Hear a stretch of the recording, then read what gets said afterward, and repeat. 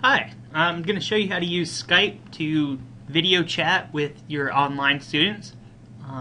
This is also a great way to share your screen, your desktop with them. You can show various things online. It's a nice way to walk through resources on websites, how to use the school library. You can even share documents with them. So the first thing you'll need to do is open up Skype. Hopefully you have an account and a password.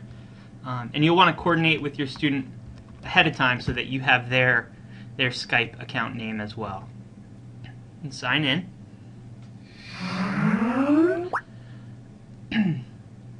Over here you'll see your contacts. If you want to add a student contact, you would just come up to this Contact tab, add a contact, and you can put in their Skype name or search via email.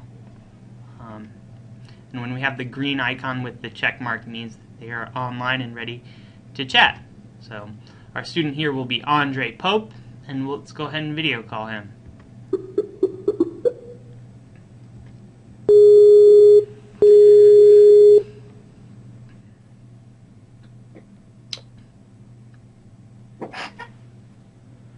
Hey, Professor Bloomberg. Andre, how are you doing today? I'm doing fabulous. Okay. Now, do you have your video on? I do.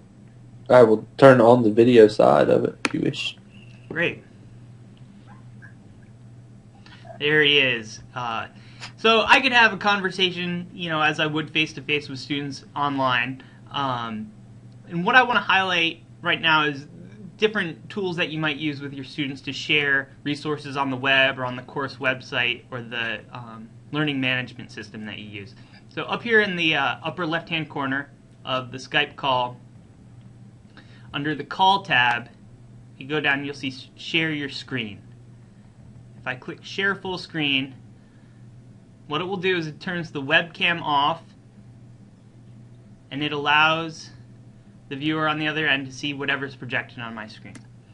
So Andre, can you see my desktop or the web page? Yes, sir.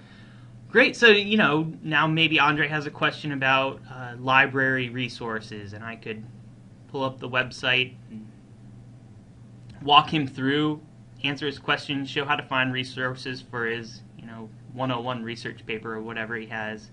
Can also pull up documents. Can you see this Word document? I can. So you could, while there's other real-time collaborative applications like Google Docs, you could also share a document this way.